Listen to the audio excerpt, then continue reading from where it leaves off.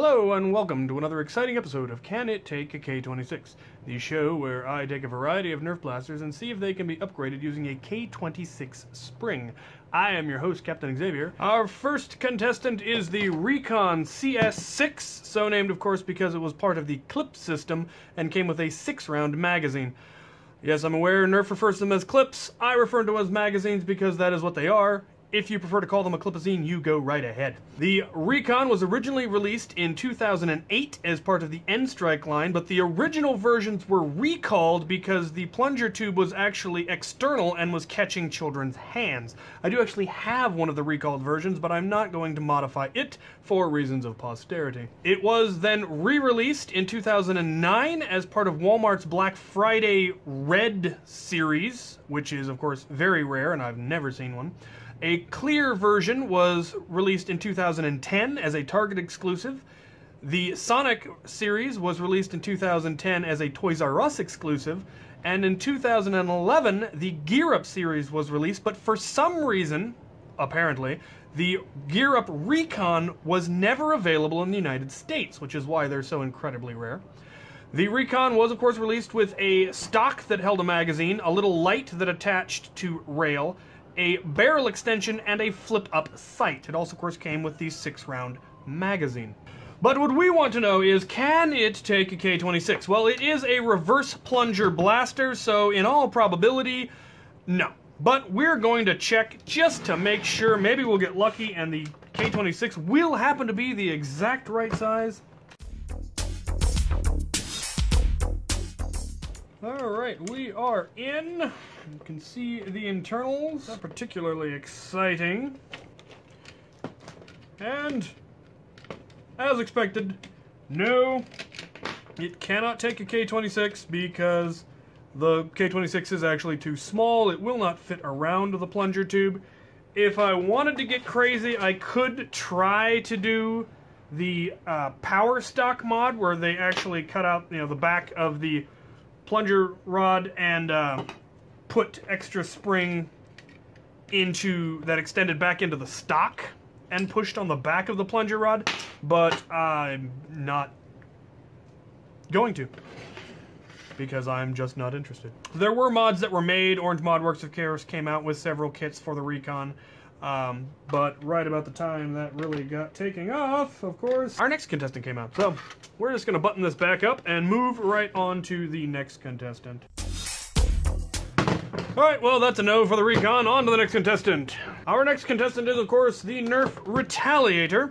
The Retaliator came out in 2012 as part of the N-Strike Elite line and was, of course, the replacement to the Recon. It was then re-released in 2014 as part of the Elite XD lineup with the white shell, as well as some internal improvements. That was released during the New York Toy Fair. It also came with a stock and a barrel, but rather than a sight and a light, it came with a foregrip. It also came with the first 12-round magazine. As with most of the blasters that came out in the N-Strike Elite series, the Retaliator is a direct plunger version of its predecessor. So let us see if this direct plunger system can take a K26. Alright, so as you can see, it's got the direct plunger, which is much more susceptible to being modded. Other than that, most of the internals are pretty much the same, so we're just going to see if we can, in fact, just slip a K26 in here. Alright, well, K26 will fit. Let's see if it'll function. This section here that holds the spring is a little bit too small, so we're going to Dremel it.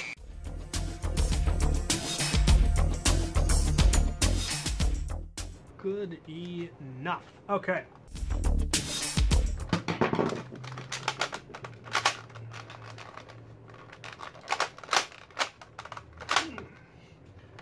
Well, I didn't think so. Well, the moral of the story is, no, the Retaliator cannot take K26, but for slightly different reasons.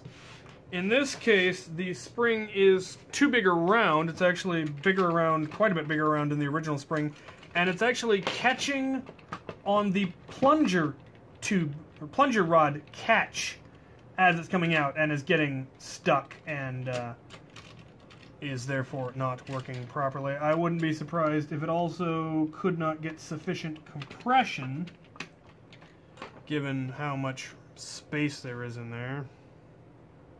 Yeah. There was no way that was ever going to get enough compression anyway, so that's another no. Now hopefully the dremeling that I did doesn't befoul the gun, because that would be a tragic waste of a perfectly good retaliator. Well, the good news, it does not appear to have fouled it. The retaliator cannot take a K26. On to the next contestant. Our final contestant is, of course, the Recon Mark II, or MK2, which I assume stands for Mark. The Recon Mark II was first released in 2016 as part of the N-Strike Modulus line. It is also direct plunger, so one could argue that it's the replacement for the Retaliator, though it's actually more a true new replacement of the Recon, thus Recon Mark II. It was released with a stock and a barrel attachment and a 6-round magazine, and is the first of the Recon line, as it were, to have any rail on the side, and it only has it on the right side, which, you know, us lefties are mildly annoyed by, but at least it is still an ambidextrous trigger release, or mag release. The original Recon Mark IIs were flawed in a number of ways. They had some additional decoration, as it were, on this front plate, which prevented you from being able to attach certain barrel attachments. The magwell also did not accommodate any of the larger capacity magazines. They wouldn't lock in properly. You could really only put a 6 or a 12 in. 18s and the drums didn't fit in at all, but they re-released it after, I don't know if they actually did a full recall, but they did re-release it, and the newer versions had that solved. I picked up this one at Goodwill, and am very pleased to announce that it is the newer version. So it has the completely front plate, which also means that it doesn't actually have a locking point for the barrel attachments, which is slightly odd, but it will take drums, so I tested it. I also discovered that I was not the first person to open up this blaster. Somebody else had, for whatever reason, I don't know why, but they had managed to screw it up. The trigger, one of the locks in here, the spring was missing, and it actually fell out while I was trying to figure out what was jammed. And as a result, the trigger was never unlocked. So even when the gun was primed, you couldn't pull the trigger.